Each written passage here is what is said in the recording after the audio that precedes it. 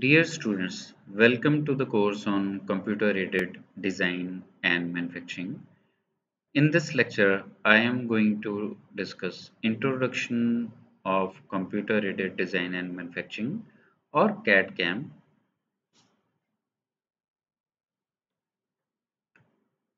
Let us first discuss what is CAD CAM. CAD CAM is basically the term used for computer-aided design and manufacturing. We typically make use of a lot of computer hardware and software to do variety of things.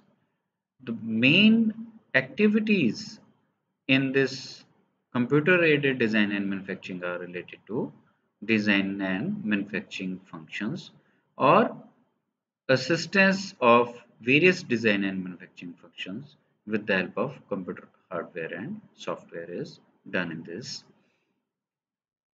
We make use of variety of concepts that we will be learning in this course, methods, technologies, and tools.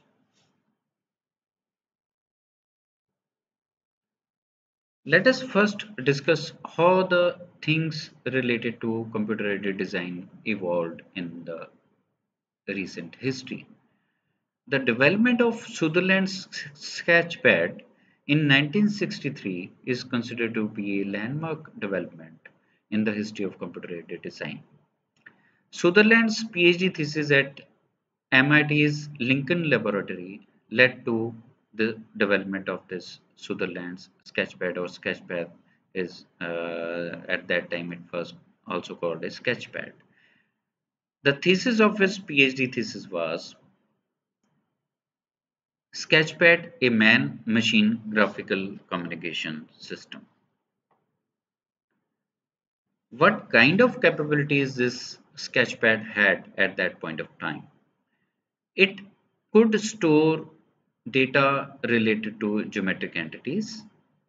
The data of geometric entities can be manipulated for modifying those entities. For example, the line. If you want to modify the line means you want to extend that line, you want to trim that line, and all these operations that you want to do could be done. Or you could also use this geometric information of entities to draw other entities. For example, I draw a line and you want to use the endpoint of this line for drawing another circle. So you can access that information of the line through the computer to draw a new entity.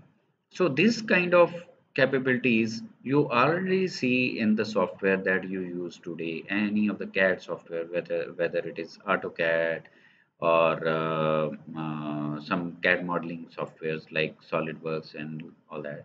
So these capabilities you are very well aware of, but how the things evolved in the history when these things got developed is important to know. So as you can see in the adjoining figure, the geometric data reception was done interactively through the user interaction. For example, use of light pen. And this information of geometric data could be accessed with the help of computers. That means the data was compatible with the computer system. The data could be used for displaying the geometric entities on the screen. The data could be reused or it could used for modifying the geometric entity or variety of other manipulations, for example rotation or translation, etc. I would encourage all of you to watch this video on this very interesting development that happened in 1963. The video is available on YouTube freely. So I encourage all of you to see this 15-20 minutes video in your spare time. Let us now discuss the general design process. The idea of discussing the general design process here is because we are going to use computer aided design in variety of the design design steps. So typically the general design process in this slide which is being shown is a reference from Shigley's book, and you can see that it has 6 major steps. So these steps are uh, starting from recognition of need and up to the presentation. So recognition of the need is when we identify that there is need to design a product to solve a particular existing problem, or it may be referred to in other terms as a, for example, proposing a policy. So that is, these things are started with recognition of need. For example, I ask you to design a chair. The immediate question you will be asking me is what kind of chair? What is the purpose of designing a chair? Or how you are going to use that chair? Or what is the need of designing a chair? Okay. So these things naturally come to somebody's mind, and whether you want a chair for your study purpose, for your office, for your drawing room, for your bedroom, and all that, etc., etc. So recognition of need is related to the the requirement. Basically, what is the requirement, or the broader framework under which you need to have something, some product to be developed or manufactured. The second thing which comes after the recognition of need is the definition of the problem. So what is done in this step is to frame raw specifications or parameters and functional characteristics without further detailing or without much detailing of the product.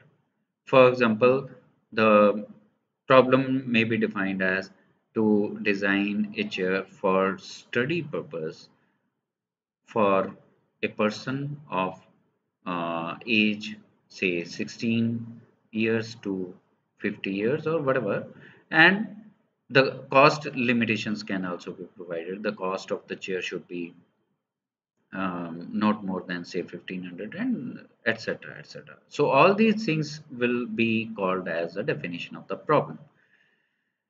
So definition of the problem is basically the statement which can be understood, which can be shared with the team, so that the things are more clear. The third step, which is again a very important step, is the synthesis step. In this step, you apply your artistic skills, scientific knowledge, technical knowledge, knowledge about the tools, materials, etc., to create design alternatives with functional module, so that they address to the defined problem. So uh, in this step, basically you are going to work on multiple alternatives, like using combination of materials. For example, again taking the example of this chair, you may refer to plastic materials, you may refer to wood material or steel, aluminium, etc., to come out with some plans or designs which are naturally different, because they are using different materials, and their designs will also be different. In the analysis stage, the designs which are synthesized, they are analyzed for a variety of things, such as checking the strength. If you are designing something which is having thermal implications, for example air conditioner or a refrigerator, you are going to do thermal or heat transfer analysis. And cost. So all these analyses are done in this analysis step.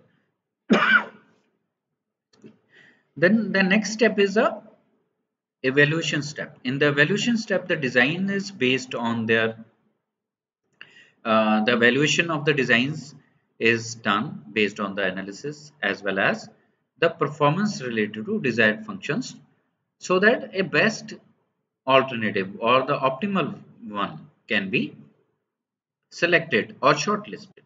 Okay, so In this, for example, the opinion of the marketing people or the sales people can be evaluated. Some customers, the design can be shared with some customers for their critical opinions and all that. And finally, in the presentation stage, the design is presented with the help of its CAD model, with the help of a working prototype or the designs. So remember that all these activities are iterative in nature, and you may always refer back to the previous step. So that is why these are shown with the help of double-sided arrows. So that means it is always there is a feedback from the later stages or later steps to the initial steps or the earlier steps.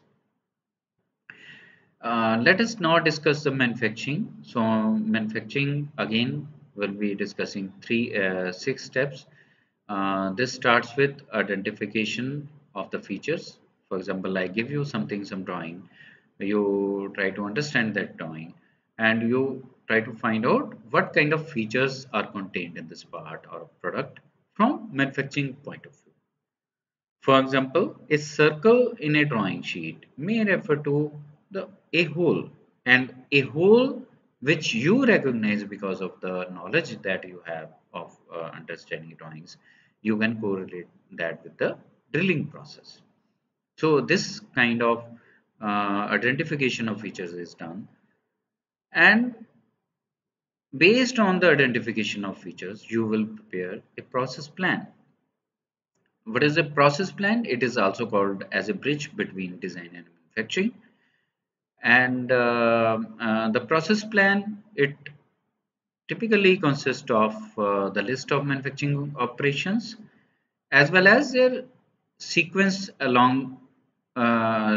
in which they will be done, along with tools, machines, and machining parameters like what kind of speed, feed, and depth of cut you will be giving. Then this is followed by the manufacturing, which is the third step. You do the manufacturing in a particular machine setup and all that. After manufacturing, you get the part or the product and you go for assembly. Maybe you procure some of the product is having 10 parts, for example. You manufacture two in parts in-house and 8 of the other parts they are coming from outside. So all these parts are assembled. The assembled parts are completed to develop a product to get desired functionality and desired designed specifications. Then this is followed by inspection and testing.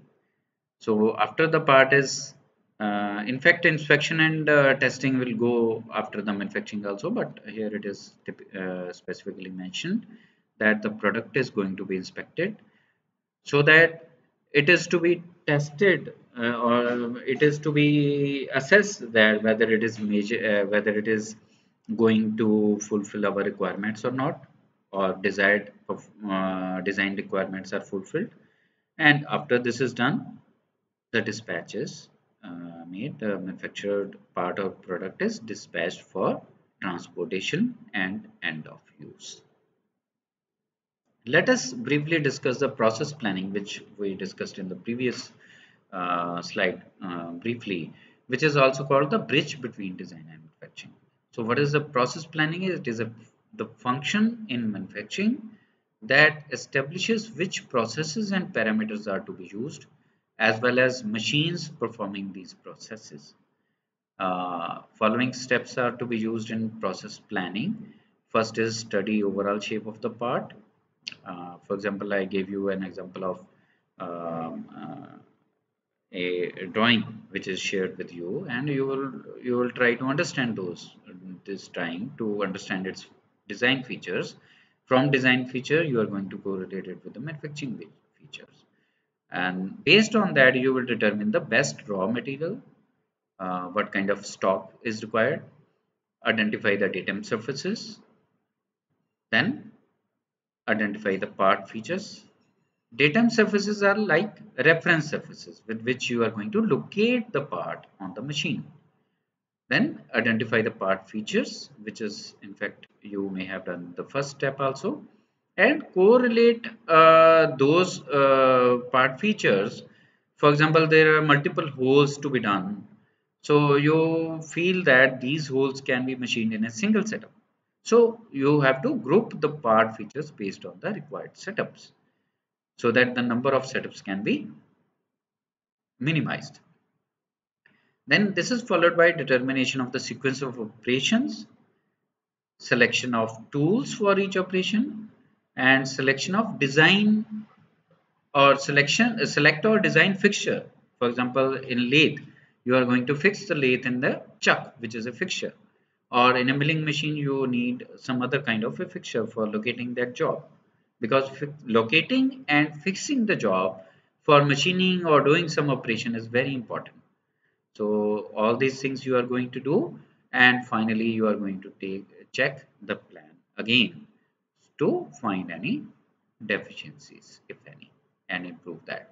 This is the example of a process planning. Like, I give you this job, you have a whole lot of operations to be done. Based on this information, you come to know that a lot of operations are need to be done.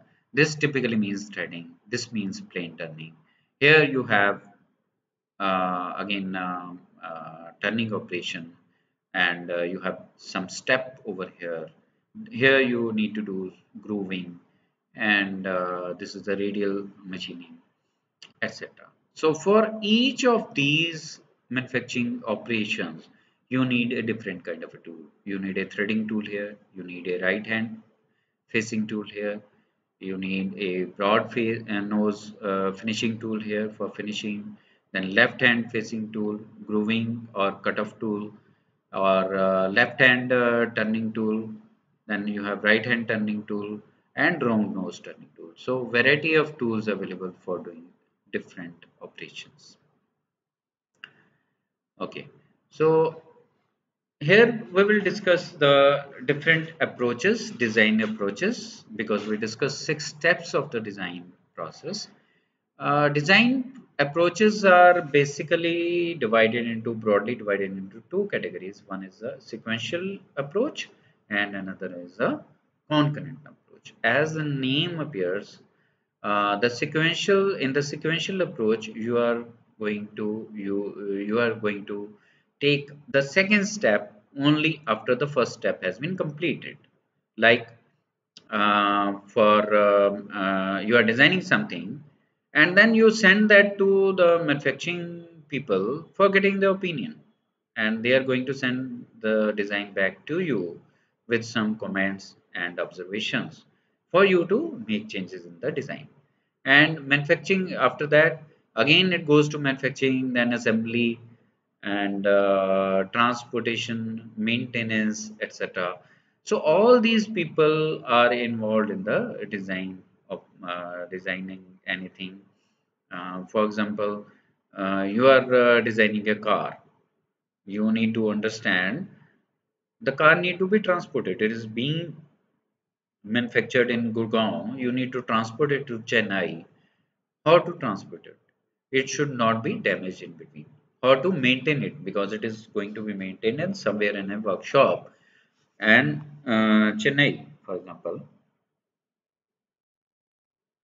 So it should be easy to maintain. It should be easy to assemble. Somebody is assembling the engine in the car itself. So the person who is assembling the engine in the car should feel it very easy to assemble, rather than and for that matter, manufacturing people also. So suppose you are designing something which is perfect, very well evaluated by you, okay, but the manufacturing, when you send your design to manufacturing person, the person comes out with a lot of observations that this is going to cost very high because you have given very tight tolerances. The quality expectation of your design is very high, so this is going to cost very high. So there is a need to change the design so that the cost can be reduced. Okay, so all these things are basically the iterations that happen between the design department and other departments, And if they are done sequentially, like one after the other, there is a lot of time which is wasted because of the iterations. So this we also call it as over the wall design approach. Okay, you are going to from the marketing people, they are sending information to design people sending to manufacturing, assembly and service, and the iterations, the information comes back. So this is also called as over the wall design approach. Over the wall design approach means I have done my job. Now it is your duty. You do your job. None of my business. So that means lot of infighting between the departments, lot of blame game, etc. Whatever I have done is very good. Whatever now it is your duty to do your best. If you are not, if you are telling me that the manufacturing cost is going to be high, this is your job to reduce the cost, not mine. But this kind of tussles between different departments that we see in other aspects of life also is very painful, and particularly for industries which are there for serving uh, for development of products and all that.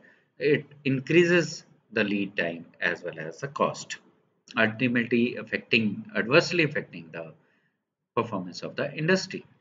On the other hand, the concurrent approach, as the name appears, all stakeholders have real-time interaction, whether it is the people from production, manufacturing, design, assembly, materials, structure, all these things, people, they sit together or either physically or with the help of the tools available, and they share the information in the real time.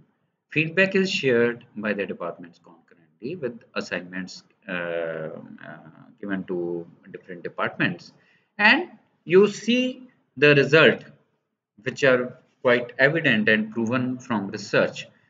The upper figure representing the sequential processes engineering, and the second one concurrent, or also called as simultaneous engineering. So you see, because of the interfacing, there is a lot of time saving, there is a lot of cost saving, and the lead time from design to production is less in concurrent engineering. And nowadays, let me add, there are concurrent engineering tools which are available, which we also call as later we will discuss in the product lifecycle management in a separate lecture. Thank you.